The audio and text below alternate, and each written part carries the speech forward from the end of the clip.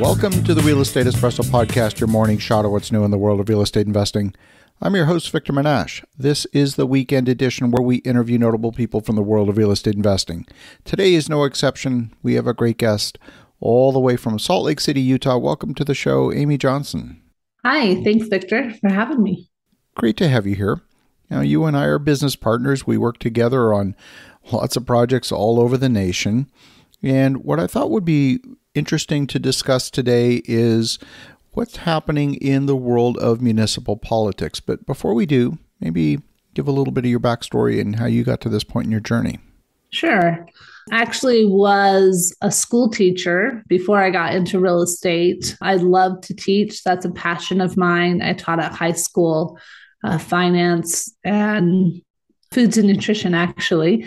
And slowly moved out of teaching. I didn't really care for the politics of teaching. I felt like it got in the way of the students and went more to like the county setting of teaching WIC or individuals that are struggling or on affordable housing instead, and then went into real estate. Since then, I've moved on from just doing residential real estate to larger projects, storage units, multifamily, and development. So it just was kind of this, I have a residential team that my husband operates for me now, and I solely focus on these larger investments. That's awesome. Now, when we think about undertaking development projects, there's this idea that there's a rule book and you go to City Hall and you check the boxes and you submit your application. And as long as you adhere to the rules, you should be good to go. And sometimes that's true, but not always. Yeah. And I've come across that on my own personal projects. And I think we've come across that on our projects that we work on together now. I used to have this utopia thought of the world also, thinking like all I need to do is solve a need for a city. If there's a need in the city, I solve it as a way to fix it, that I should pass with flying colors. And my ignorant eyes, I guess, were open in finding that that wasn't the whole story. It wasn't only about fixing a need to get something passed. Or maybe the need was perhaps outside your field of view, that there were needs beyond just the specifics of what's tied to your project. Yeah, exactly. And that there's a multi-layered approach about, I was looking at it singularity of just looking to fix the one need and not looking at all the needs associated that a city does have to juggle and work with to be a viable, profitable city and not be, in debt. We've seen over the last couple of years, we've seen situations where municipalities have increased taxes dramatically. They've increased impact fees. They've put a moratorium on new development applications simply so that they can figure out how they're going to engage the development community. So they basically press a big red pause button and saying, we need to figure out how we're going to work with development. So we're just not going to look at any applications for the next 180 days while we figure that out, and then come back to us then and we'll have a new rule book. We've seen all sorts of things like that that kind of defy the conventional wisdom. Yeah. And I've worked with, in my opinion, some successful cities and some cities that have, we'll just said, struggled with the development process. And I think the largest factor was that the successful cities allowed for outside information of research instead of we'll figure it out all on our own. They've asked for opinions and said, hey, okay, we're just a city municipality. We might not know all the factors. Explain, what have you done in other cities that have made it become a win-win situation? I feel like that's been the key factor in making the city being a little bit more successful instead of them just stonewalling or stopping all development, because the cities need development if they're going to grow or maintain their population and not be stagnant. So new development does need to happen, but smart growth is dependent upon if the city is allowing for additional outside feedback instead of just looking inside. I'll give one example. In my home city of Ottawa, Canada, and of course, as a developer, I'm certainly pro-development. There was one golf course that was created as part of an open space, green space agreement with the city as part of the original development. And then that golf course was acquired by a developer who basically tried to argue that that original agreement was invalid and basically wanted to build 1,500 homes on that golf course. Court case ensued. City council was opposed. The local community association was opposed. In the end, I don't know if the story is fully played out yet, but my sense is that the community won, the original agreements were upheld, and that developer was essentially trying to overreach.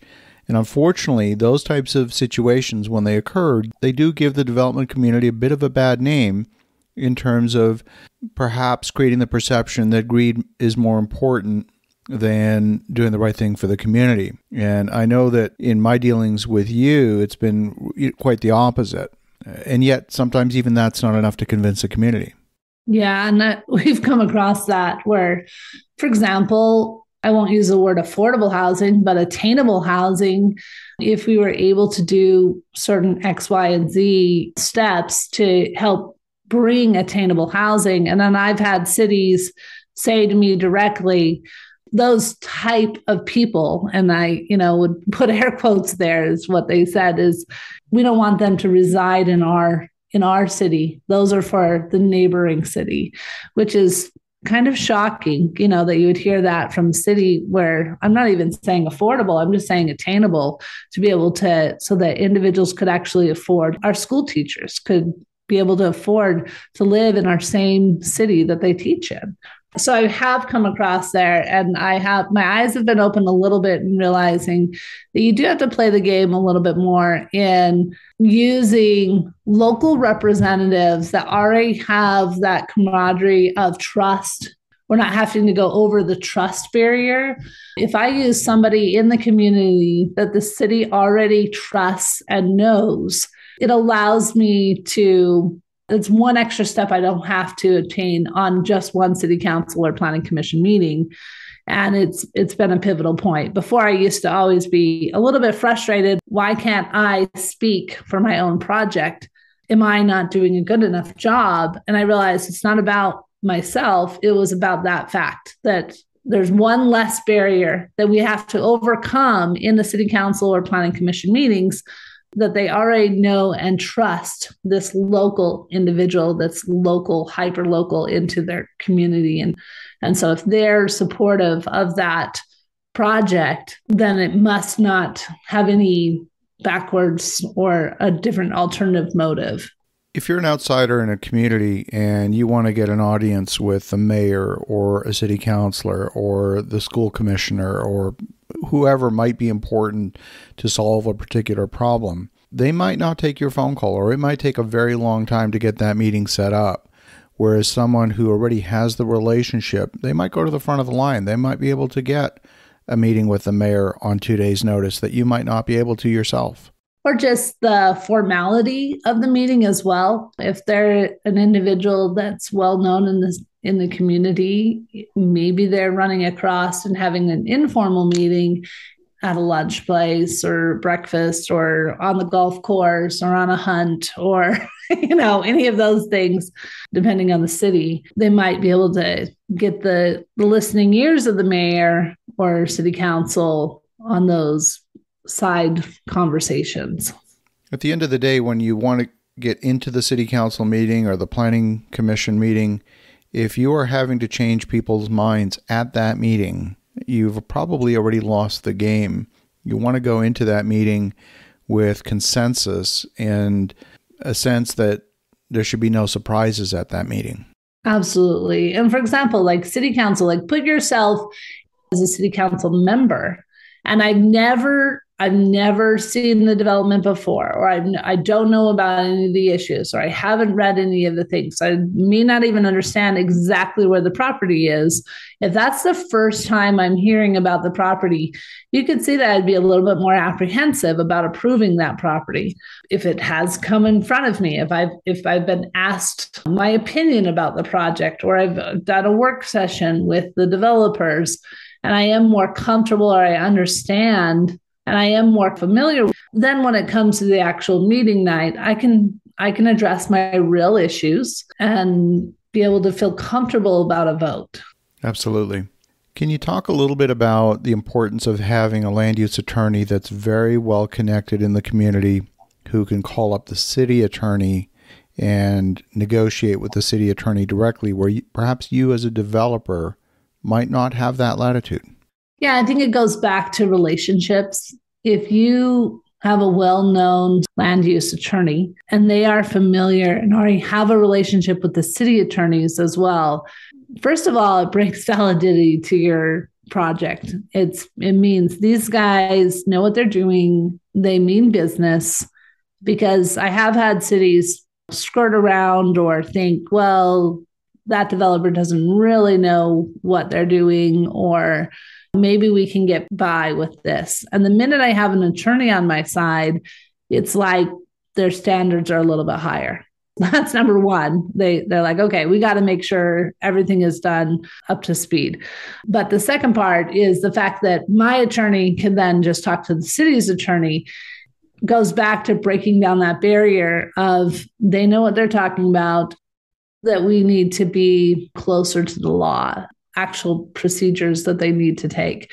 You have to remember that city council is basically voted in by, it's the public individuals. So we have, even though I'm, I used to be a school teacher, so I'm not discounting a school teacher, but there could be school teachers. They could be just good members in the community, but it doesn't mean that they have a master's degree in land planning or in parliamentary procedure of how the meeting even is supposed to take place.